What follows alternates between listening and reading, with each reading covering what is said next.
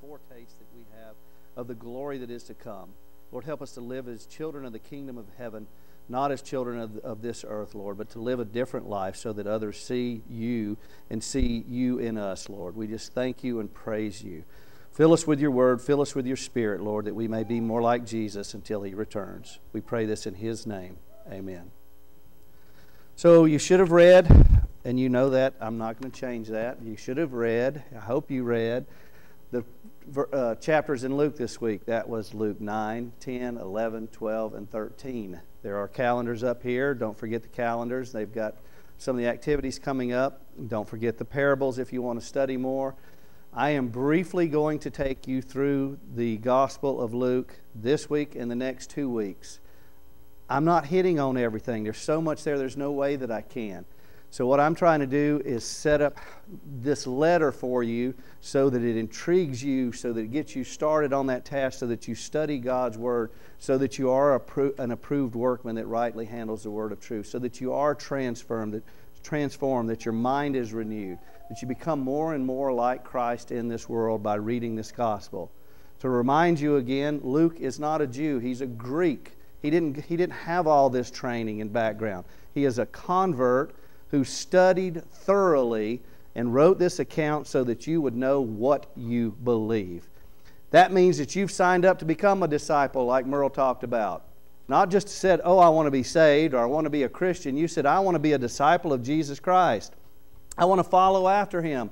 I want to deny myself and be like the Master so that I can train others to follow in that. And if that means that I've got to take up a cross, an instrument of suffering and pain and execution and death, then so be it, because that is worth more than living my life for myself. Thy kingdom come, Father. Thy will be done. So this is for those who have decided to do that. I hope that's every one of you.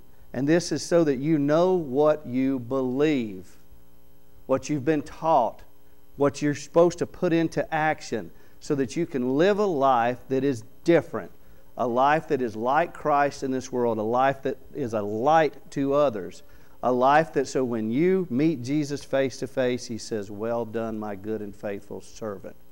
This is Luke. He's a doctor. He gave up the world for the fame and the glory and the money of being a doctor, and he traveled around with Paul and was put in prison half the time.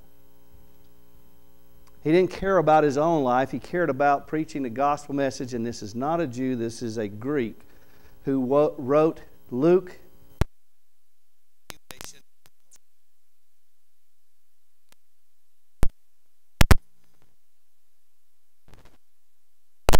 New Testament.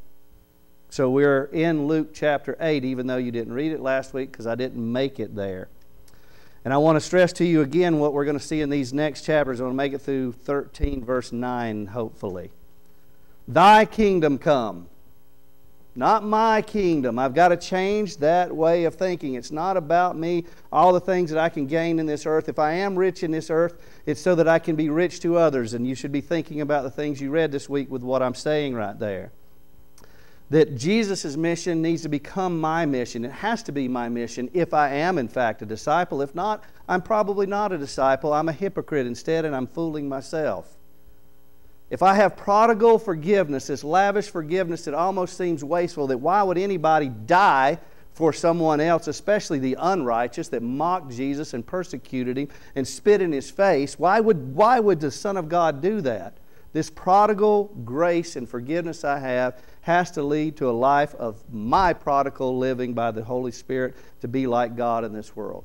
Something that I could never do before, but through the prodigal outpouring of the Holy Spirit, I can live this way. Being filled, being transformed into the image of Christ so that I am like Christ in this world. And I gather together with you and you and you and you to be the hands and feet of Jesus Christ, His body literally in this world.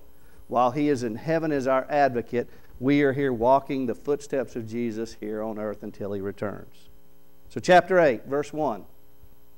After this, Jesus traveled about from one town and village to another, proclaiming the good news of the kingdom of God. The 12 were with Him. So we've watched this progression, and at the end of chapter 7, we see this adulterous woman, this shameful woman, this sinner saved by grace at Jesus' feet worshiping. And the religious leaders judge her rather than seeing that she is a sinner saved by grace and they are no more righteous than she is. And they miss the whole point in their own hypocrisy of worshiping Jesus for who He is, the Son of God, Emmanuel, God with us. And the 12 are with Him, so we focus on this training now in these chapters. And there are also some women, so you've got the stage set. But there's also a large crowd, verse 4. A large crowd was gathering, and people were coming to Jesus from town after town. So He told them this parable. Now you're going to get to see more parables coming up in Luke. And I told you that Luke records more parables than any other gospel author. Parables are further teaching illustrations. So if you've got this point, if you've got this concept that Jesus is trying to teach, then He gives this simple story so that you can determine more about it. Say, oh yeah, I see what you mean now. And all you need is this childlike faith to understand that if a farmer goes out and sows seed, he expects to produce a crop. Not that hard to figure out, is it? So you take that with all the concepts and say that the Word of God has come, salvation has come to man. Why in the world would I not be sowing it if I have this knowledge, if I have this hope? So verse 5, a farmer went out to sow his seed. You know the story. I'm not going to get into that because I'd be here all day. I can if you would like for me to, but I don't figure you want me to be here all day. You know that the seed is the Word of God, and you know that there are different soil types. And again, if you just simply look at this parable with childlike faith, you know that there's only one soil type that's worth anything. The one that produces a crop. And it's not up to you how much crop you produce. It's up to you to let the Holy Spirit germinate you and change you. And that means you've got to get buried in the ground and die.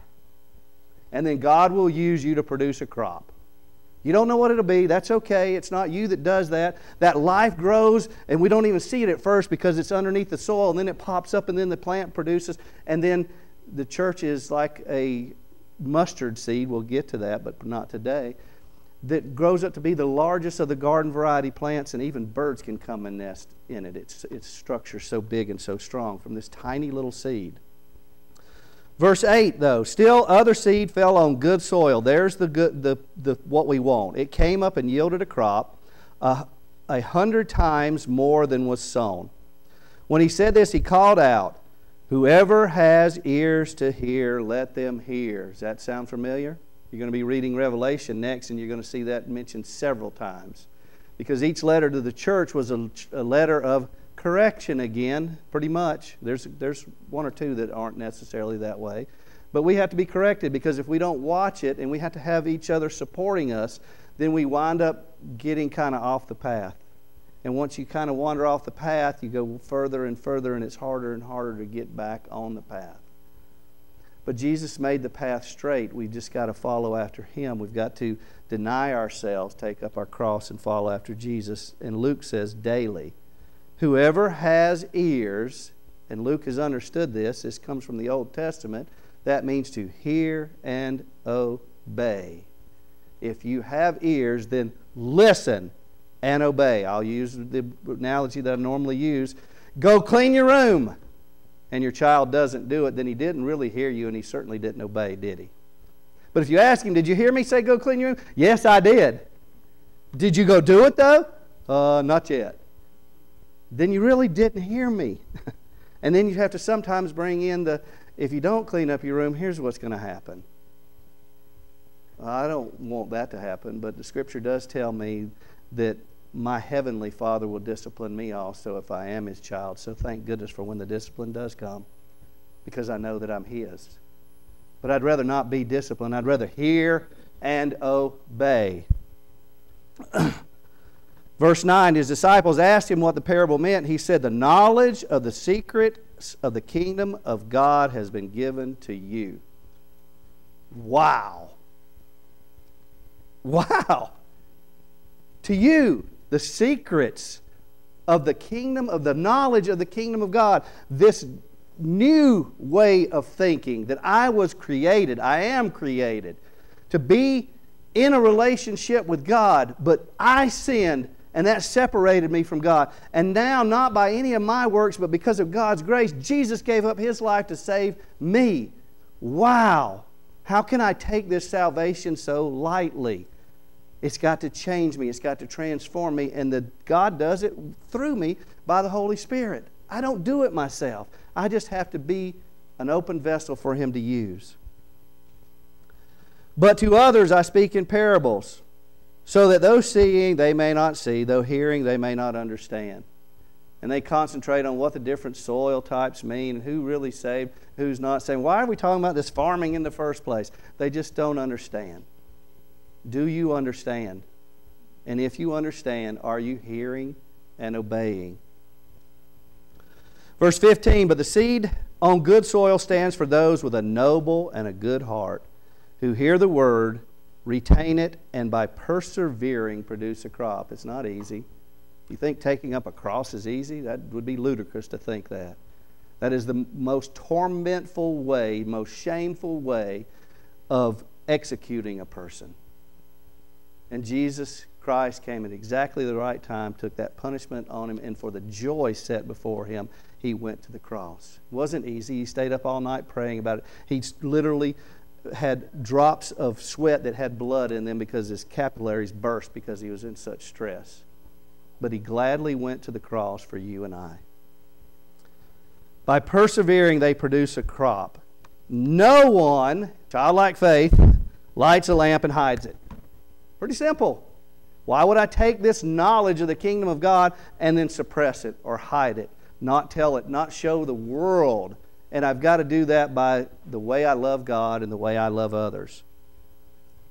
What do? Instead of putting it in a clay jar or putting it under the bed, instead they put it on a stand so that those who come in can see the light. Do your eyes truly see? Verse 18, therefore consider carefully how you listen. Because if you listen and it goes in one ear and out the other, it really doesn't do any good, does it? Whoever has will be given more. Whoever does not have, even what they think they have will be taken from them. Now here's a verse that's taken all out of context again, because you think, because I have these things, God will give me more if I listen. He's talking about the Holy Spirit again, guys.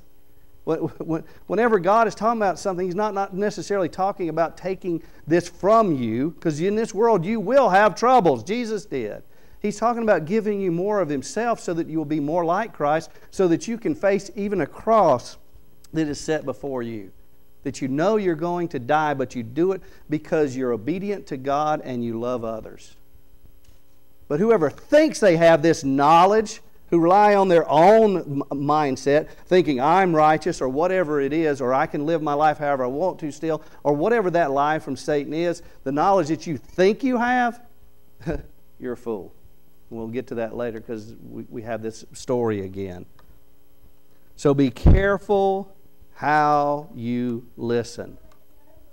And then we drop down a couple verses, and Jesus' mothers and brothers come in, and He says, no, my mothers and brothers are, verse 21, my mothers and brothers are those who hear God's word and put it into practice.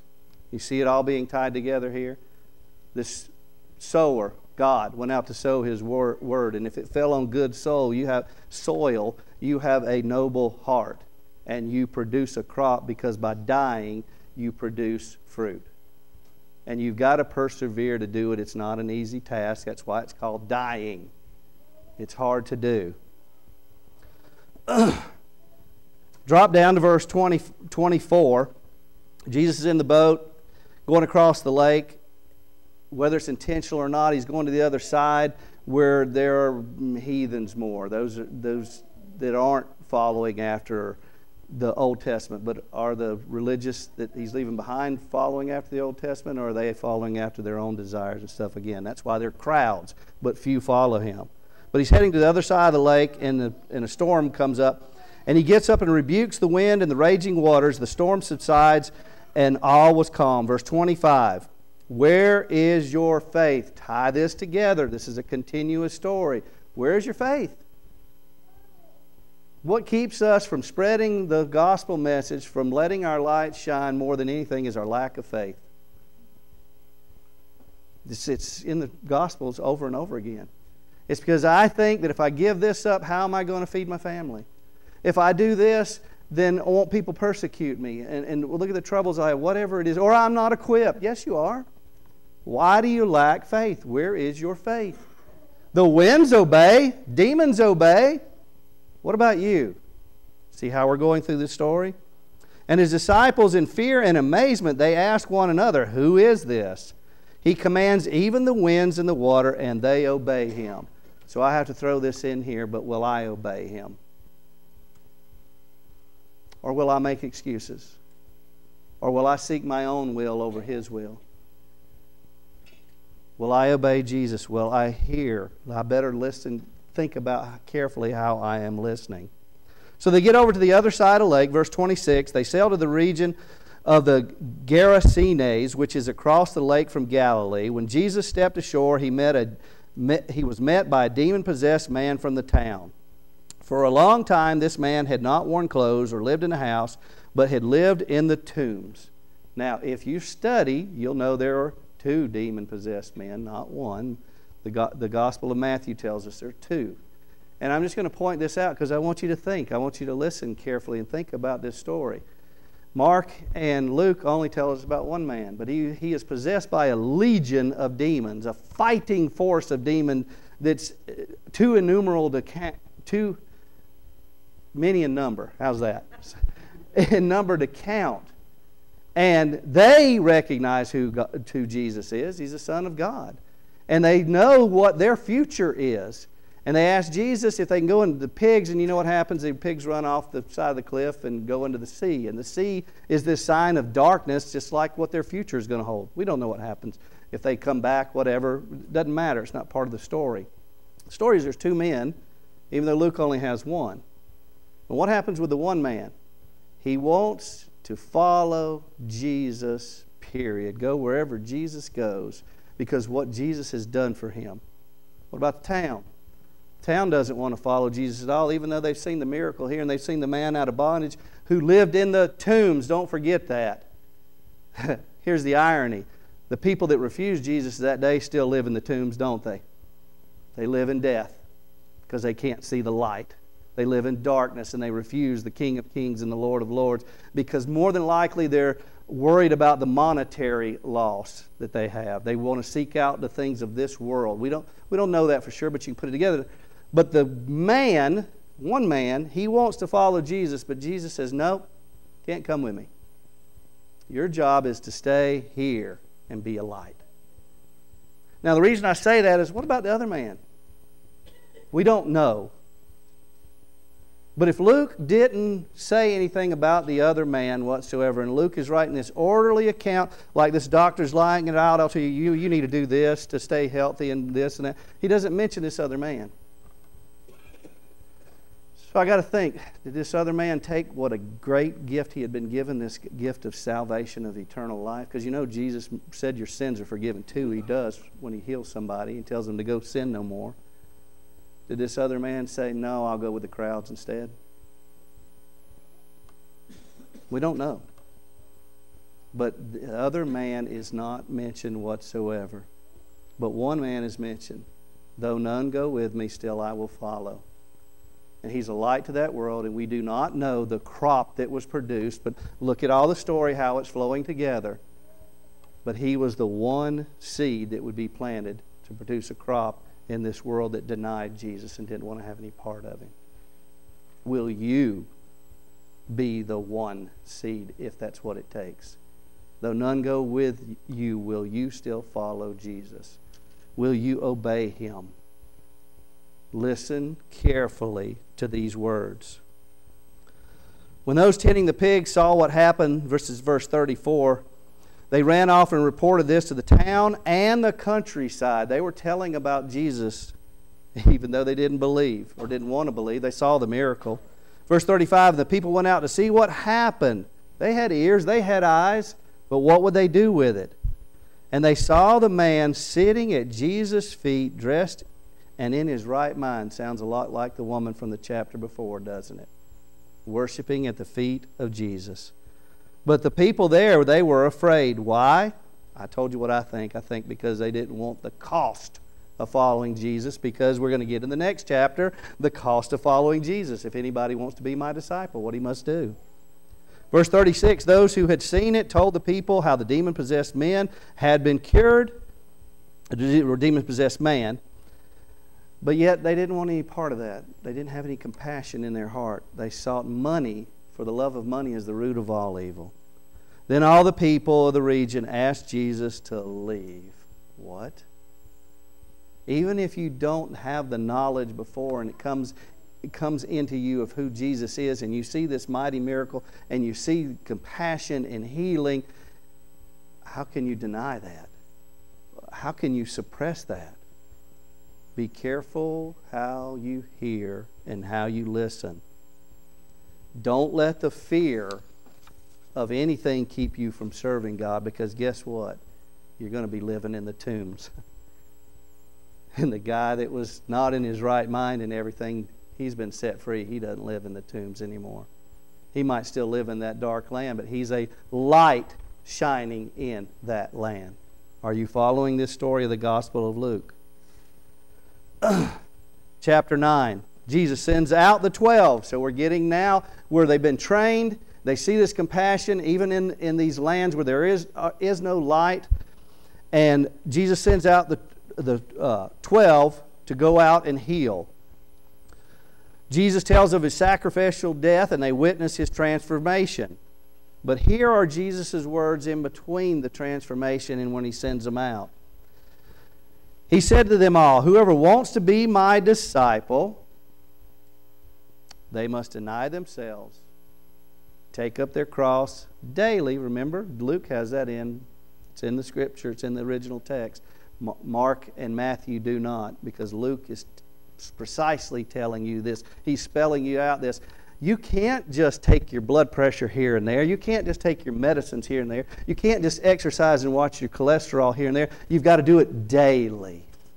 He's writing this prescription for you. You must deny yourself. You must take up your cross daily and follow me. What do you think happened if that man didn't persevere in that foreign land? The only seed that was there, the only light that was there. If he didn't persevere, if he didn't rely on the power of God to transform him and renew his mind, he would go right back, wouldn't he? He'd be like that soil that fell on the ground, or the seed that fell on the ground and was absorbed up and for a little while flourished, but then when the sun came, the roots got burned up and the plant died. See where we're headed with this? For whosoever wants to save their life, they will lose it. But don't worry. But whoever loses their life for me will save it for all eternity. What good is it for someone to gain the whole world and yet lose or forfeit their very self or their soul? Don't miss that point. Whoever is ashamed of me and my words, the Son of Man will be ashamed of them when He comes in His glory and in the glory of the Father and of the holy angels, because that day will come. Where will you be standing? Will you be standing firmly on the rock, which is Jesus Christ? Or will you be tossed around in the waves and the sea? Because if that's where you are, you're going to sink down into the bottom, into the darkness. Jesus predicts His death, and the disciples argue over who will be the greatest in the kingdom of heaven. It's amazing to me that Jesus doesn't reprimand them, because he doesn't not want them to be great in the kingdom of heaven. He wants them to be great in the kingdom of heaven. But that means you need to be the least of these. You need to be willing, if you're the only man in this foreign land, to let your light shine before them, that they see your good deeds, that they hear your testimony. I once was lost and once was found, now I'm found. I was possessed by this legion of demons, and there's this other guy that was too, but you see, he's gone about his path. I'm putting that in there. That's not in Scripture. That's why I'm putting it there for you to think about, because it's not recorded. What will you do? The story is about what will you do with Jesus. You say you believe. If you believe, Luke is writing this orderly account so that you're certain of what you believe, so that you will behave like that, so that you will live like the Acts church. Are you doing that? Instead, he tells them what to do. Verse 47, Jesus, knowing their thoughts, took a little child and had him stand beside him. Then he said to them, whoever welcomes this little child in my name welcomes me, and whoever welcomes me welcomes the one who sent me. For it is the one who is the least among you all who is the greatest. Will you give up everything to follow Jesus? Will you hear his words and be obedient? Does this great salvation that has been offered to you mean more than anything that this world can provide you? Because if it doesn't, why would you want to gain this whole world but lose or forfeit your very own soul? Jesus heads out to Jerusalem because he's heading out to his death. He knows that he's going to his death. Nathan sent me a little video this week, and I have no idea what the purpose was or anything, but this guy was talking about the death of Jesus. And it sounded like, I don't know if it was, maybe it was even making fun or whatever, but it was talking about being the most gruesome, horrific thing there ever was. An innocent man. The world knew he was innocent. He did nothing wrong. The way he was beat and whipped and tortured in the Roman execution of a cross, what that meant and everything else. But I texted back Nathan, I said, didn't tell the rest of the story. The rest of the story is that's why Jesus came to earth in the first place, that he knew the cross laid before him. He knew he would be betrayed by his friends and everything else. And yet he did, because he wanted to restore you into a right relationship with God. Not only so that you could be restored, but that you could cry out to him as Father. We're going to get to that in just a minute. That was blasphemous. You don't call God Father. You don't speak his name. But you and I can cry out Daddy. That's what the word means. Because we have a Father in heaven that cares much more for us than any good father on this earth could ever care for us. And don't good fathers take care of their children and want the best for them? There's where we're leading in the story. So he heads out to Jerusalem, and John and James don't get it yet. They literally ask, do you want us to rain down fire from heaven? Because the Samaritans don't want Jesus to come through there unless he's going to stay and feed them and cure them and everything else. But it's Jesus' time. His time has come now, and he's got to head to Jerusalem. So Luke deliberately writes again about the cost of following Jesus. Because 3 different individuals get up and say, I'll follow you.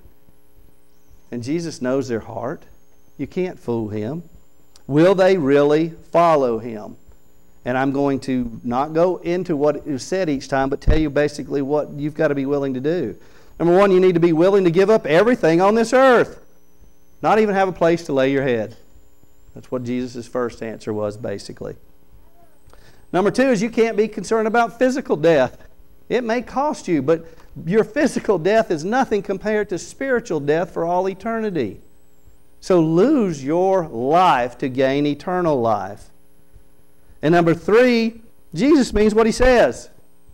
When he says it, it's a commandment from the King of Kings. You understand about kings and your allegiance to them. He is the King of all kings. And when he says, do this, that means do it.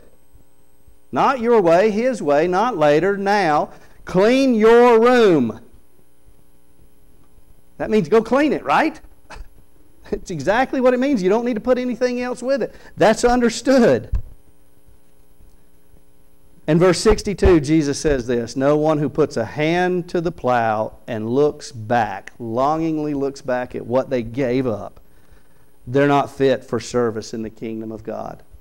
And if you're not serving in the kingdom of God, if you're not willing to be his disciple and train up to be like him, then probably you're not going to be part of the kingdom of God. Time to ponder my relationship with Jesus. Where am I at? Do I belong to the kingdom of God? Do I truly believe? Am I serving Him? Am I letting anything keep me, hinder me? Are there any sins entangling me? I'm running a race, so I need to strip all this away so that I can run effectively. And I'm running with you, and you. So what do I need to do to help you? And what do you need to do to help me to run this race so that none of us falls behind? So that we all obtain the goal? So that we run well? Or do I just think that I'm right? Because I know who Jesus is. The gate is small and few find it. But broad is the path that leads to destruction. On that day, many will say, Lord, Lord. And He will say back to them, I don't know you. But we did mighty deeds in your name, Jesus. I don't know you. Depart from me. Do you know Jesus? Here's where you're at in the story of Luke, and I pray that you are studying as you go through, that you study these other parables. I can't be there with you each day of the week reading and studying. All I can do is try my best to lead and motivate you on Sunday and to be that example the best I can. And I fall short, so I need you just the same. When your example's lighting up the way for me, it helps so much also. We are on this team, if we put it that way, together. And we fight spiritual battles, and Satan is trying to destroy us and keep us ineffective if we are saved. So let's fight this race well. Chapter 10, Jesus sends out 72 disciples. See the pattern here? In verse 17, the 72 return with joy and say, Lord, even the demons submit to us in your name. That is great news. Wow. But in verse 20, Jesus says, however, do not rejoice that spirits submit to you, but rejoice that your names are written in heaven. You may not cast out demons. That may not be part of what is said on that day when you meet Jesus face to face. But if He says, I love you, thank you for loving me and giving your life for me, then you got nothing to worry about. You are God's child, Jesus' brother or sister, and you will spend eternity with Him. But don't miss this, verse 21. At that time, Jesus, full of joy through the Holy Spirit. That's how Jesus walked in the flesh. Through the Holy Spirit, He was given joy for the things that He had to face. And He said, I praise you, Father, Lord of heaven and earth, because you have hidden these things from the wise. If you think you are smart, if you think you have wisdom, you better check it again. And you have revealed them to little children. Yes, Father, for that is what you're pleased to do. So now I'll give you a more grown-up example than the little kids there. Well, I think I'll take it back to a little kid too. Love your enemies. Oh, I can't do that. Okay, take the little child again. And he just gets in the fight right here. And 2 minutes later, they're buddies again. Because he keeps no records of wrong or anything else. And if the one apologizes to the other, they accept it for that. They don't have enemies as a little child. As we grow bigger and get wiser and smarter, then we hold these records of wrongs and everything else. And we think we're better than someone else. And it's hard for us to love even our enemies. So when they do slap us on the cheek, we don't turn the other cheek. We slap them back. Right? In Jesus' name. Oh, what if Jesus would have done that? I know you say I'm not Jesus. Well, He commanded you to be like Him. He went silent, which is one of the things that I told Nathan, before His accusers. He didn't need to prove anything. He had already done mighty miracles by the power of God, and if people didn't believe that, they're not going to believe anything now. And the biggest sign that He said He was going to give them is the sign of Jonah, and that's to come out of the tomb in 3 days. And yet, still people want to dismiss that.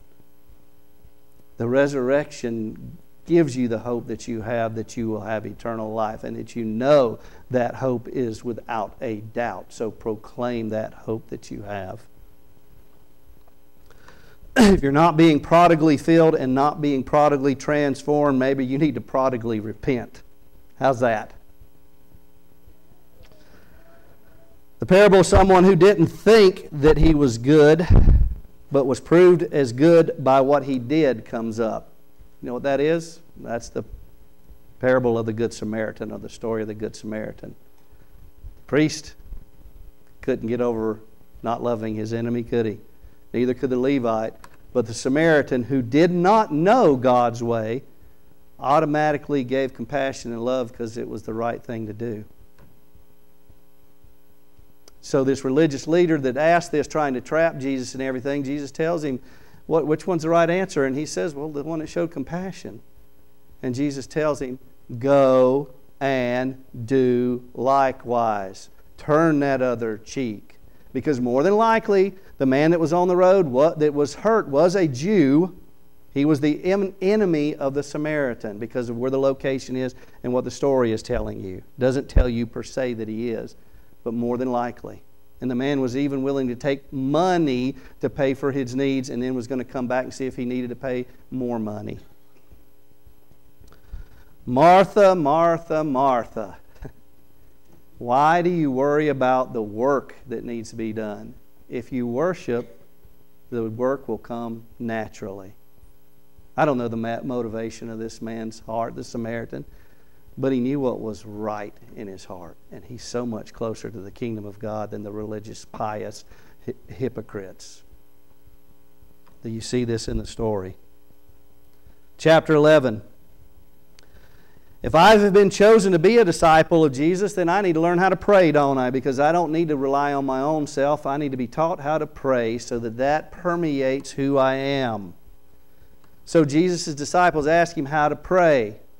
They didn't necessarily have the right mindset. They wanted it like the disciples of John did and so forth. But Jesus is telling us how to pray because He is God's one and only Son. He is God. He gave up heaven to do God's will and to lay down His life for His friend. And that's who we're supposed to pattern our life after. So when you pray, verse 2, you say this, Father, and I've already told you that was audacious. Hallowed be your name, your kingdom come. Let your name be honored and your kingdom come, which is the kingdom of heaven, the new heaven and new earth being restored. Let that come because that's what we want. Give us each day our daily bread so that we can be content. And that actually means, it can mean today's bread or tomorrow's bread. That I'm not going to worry about either one, and all I need is one day's worth to be satisfied, to be secure, because I know you'll provide me with the next, and the next, and the next, because it's not what I do. If I do work for it, you've given me the ability to go out and work in the first place. Because I could wake up this morning and not be in my right mind, possessed by demons, anything else, living in the tombs. But by God's grace, I'm not, so I better live my life to bring you glory. So forgive me of my sins, forgive us of our sins, for we also forgive everyone who has sinned against us, even our enemies. And also lead us not into temptation that we may fall in. Not all temptations, not take everything away from us, but this temptation that will snare me. Because I want your will to be done and your kingdom to come. So I need you to be my guide, to straighten my path every single day, and I need to walk in step with the Holy Spirit to do this.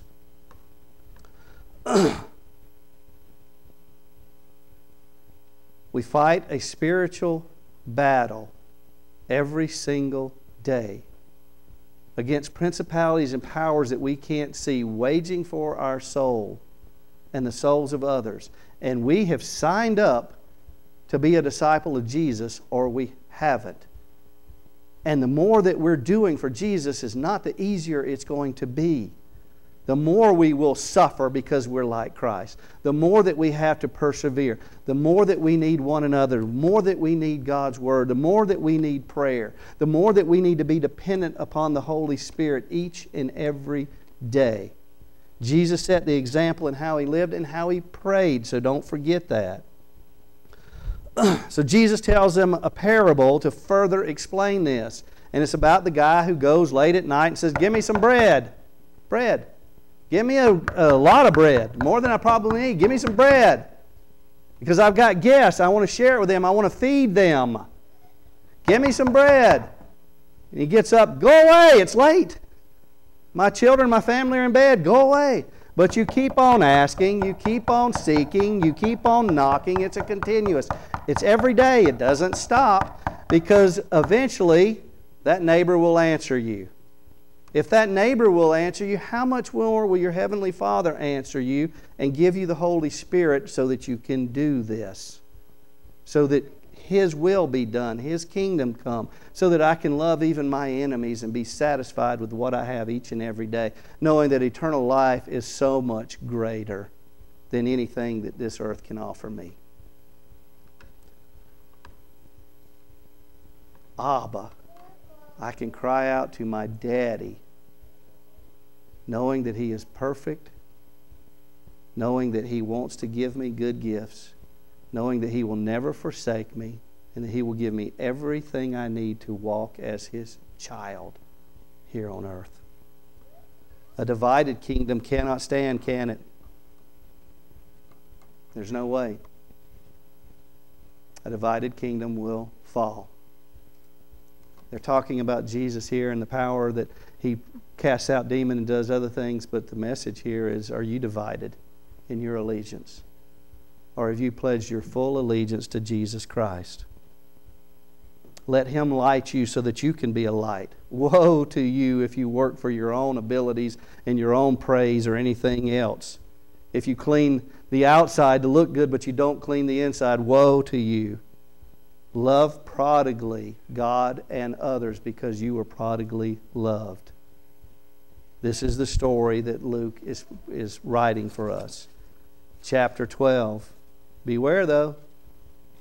Be on your guard all the time, because Satan will fight his battle so many times through others who proclaim the name of Jesus, who say they're righteous, but yet are the blind leading the blind, who throw snares out there for you because they might teach you this other type of gospel, that you need Jesus plus circumcision, that you've got Jesus so you're fine, you can live your life the way you want to right now. I know you've got these things in your life right now. Serve Him later. Those are lies. You have been equipped by the Holy Spirit to be Jesus' witnesses. You will receive power when the Holy Spirit comes upon you. You don't need to worry about anything else. And you will be my witnesses in Jerusalem, Judea, Samaria, and to the ends of the earth. Your calling may simply be to go right back where you came out of the tombs and tell people there what Jesus has done for you. Doesn't mean you're going to be called to a foreign land. That's one of the fears that keeps people. If I say, Jesus, you've got all of me, then He'll want me to do all this. Maybe He will, maybe He won't. But if you don't say, I'm giving Him all of myself, did you really give Him any? Because you can't serve two masters, and you will serve one or the other. And if you're not with Jesus, you're against Jesus. And if you're not producing and gathering, you're scattering instead. But I will show you, verse 5 of chapter 12, who you should fear. Fear Him who after your body has been killed has authority to throw you into hell. Yes, I tell you, that means again, listen up. Careful how you listen. Fear Him. But you don't have to fear if you're in the right relationship because of Jesus Christ. Because there are not 5 sparrows sold for 2 pennies, yet not one of them is forgotten by God. Indeed, the very hairs of your head are all numbered. Don't be afraid. You are worth more than many, many sparrows. And if these words seem familiar, you read them back a few chapters ago. I tell you, whoever publicly acknowledges me before others. You remember them, Merle? You read them in chapter 9. The Son of Man will also acknowledge before the angels of God, but whoever disowns me before others will be disowned before the angels of God. Why do you think Luke wrote these words again, unless he's trying to get it into your head how you should listen and obey? Verse 10, and everyone who speaks a word against the Son of Man will be forgiven, but anyone who blasphemes against the Holy Spirit will not be forgiven. And you can take that however you want to, and that's another topic we can preach on wherever. But if the Holy Spirit is talking to you, saying, love your enemy, and I'm not pointing at you because you don't. It's because it's one of the things that Merle and I talk about that are hard. And you're not listening to Him, I'm not going to say you're blaspheming because I'm not going to get into a different religious topic, but you're not listening to Him, are you? So your mind is not being regenerated, and you're not being transformed. Renewed was the word I was looking for. And you're not becoming more like Christ because you're letting this sin entangle you, or whatever it is. Listen. Those who have ears, let them listen to what the Spirit of the Lord is saying. So as we read on down a little bit further, we get this story of this rich man who is distracted by the things of the world, who thinks in his own mind that he has worked good, he has produced what he has, and that's why he has what he has. But he doesn't give glory to God, he's not thankful to God, and he doesn't give to others. And what happens? Verse 20, "You fool, this very night your life will be demanded from you. Then you will get what you have prepared for yourself. The wages of sin is death. I work for a wage, therefore I should get paid. But the wages of sin, not loving God and thanking Him for it, and not being thankful for others, is death." The wages of sin is death, but the gift of God is eternal life through Jesus Christ our Lord, the total opposite. This is how it will be, verse 21, "with whoever stores up things for themselves, but is not rich towards God." And the way that he could have been rich towards God would have been thanking God and giving the food that he had to feed others. If you don't have ears to understand, you'll never understand the teaching because you won't understand the parable that's a further teaching illustration. So don't worry. Be dressed, be ready, be waiting, be working, and you have nothing to fear whatsoever. Prodigally love and serve God and others. This is the way of discipleship. You won't be divided. Your kingdom will stand. Your kingdom is God's kingdom, and it will come, and you will be doing His will. So let the Holy Spirit change you, transform you. If you're smart enough to know the weather and know to get out of the rain when there's a thunderstorm, then you should be smart enough to figure this out. That's the end of that chapter, paraphrased by Alan, big time. Chapter 13. Beware, in this world bad things will happen. So don't think because the bad thing happened over here, you're living righteously. Bad things happen to bad people. Bad things happen to good people. Bad things happen because this world has been fallen into a sinful state. And if you read Genesis and you read Revelation, you'll see that it was perfect before, and it's going to be even more perfect, if I can throw that in there, because it's not more perfect, don't get me wrong. But what Revelation talks about, there's not a tree anymore, there's two trees. It produces a different crop. It's so much better for us to look forward to. It's perfect in the beginning, so don't take my words out of context in what I'm saying. Don't we want to long for that and live for that? Yeah. So we live to make that kingdom come, to have God's will be done. That it is His will for all men to be saved. And if that means we've got to deny ourselves and take up our cross daily and follow after Him, then that's what a disciple must do. Not should do, must do. Anyone who truly repents is a true believer. And Jesus will guide you through the Holy Spirit and through the Word and through prayer to be His disciple, to be like Christ, to usher in God's kingdom. One last parable for you to think about, and this is where I'm closing today. Then we'll get through the rest of Luke in the next 2 weeks. A man had a fig tree, this is verse 6 of chapter 13, growing in his vineyard, and he went to look for fruit on it, but he didn't find any. What is being produced in your life? You see the story? You can't miss it when it's explained this way. And you should get it already, and you should go study, and you should see all these things. So he said to the man who took care of the vineyard, "For 3 years now I have been coming to look for fruit on this fig tree and haven't found any." Now you can take this and tear this all apart and say this goes back to the people of Israel, and Jesus did preach for 3 years. Yes, but the point is you in this story, not the Israelites, not the Pharisees. You. Are you a disciple of Jesus Christ, doing His will? or are you a hypocrite? And you take the chance on what soil type you are and where you'll be for all eternity. Because even a child knows the only good soil is the one that produces. You want to risk being one of the other soil types? Go right ahead. But the others didn't produce fruit. So what good were they? Whether they lasted for a little while and then withered away and died, the only good crop is the one that produced, because they died to produce. Go read John chapter 12 where Jesus says that you must die.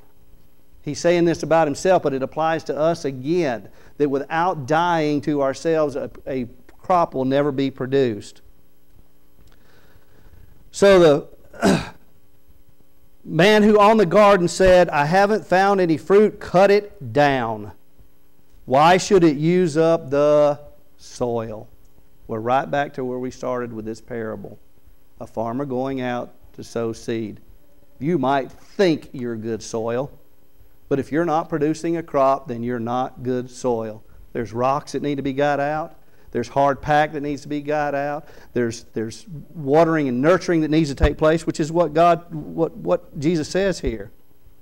Verse 8, Sir, the man replied, leave it alone for 1 more year, and I'll dig around it, and I'll fertilize it.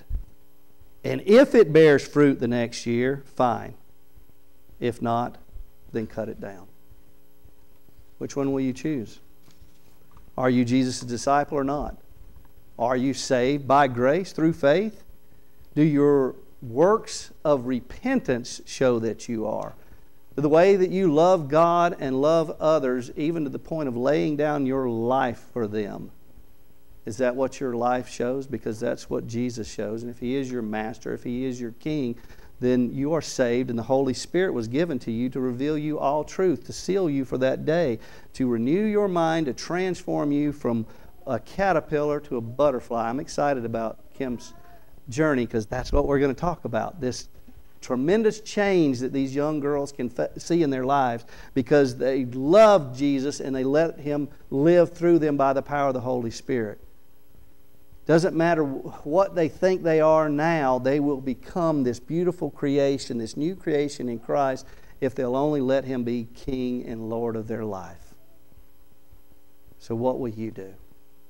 Are you bearing fruit? Thing is we don't know when that year is going to come up and our life is going to be required of us.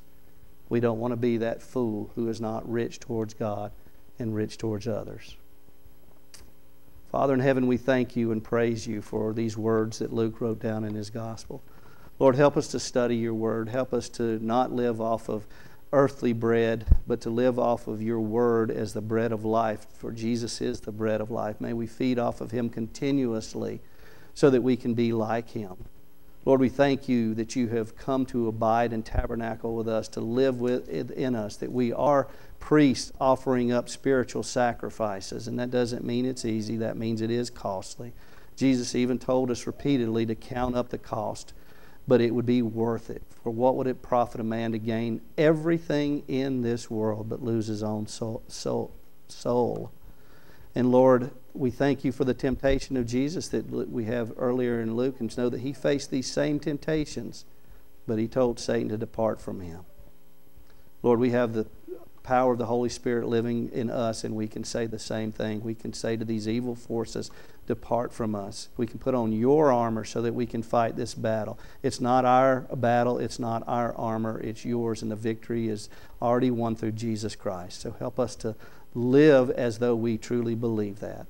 We pray this in His name. Amen.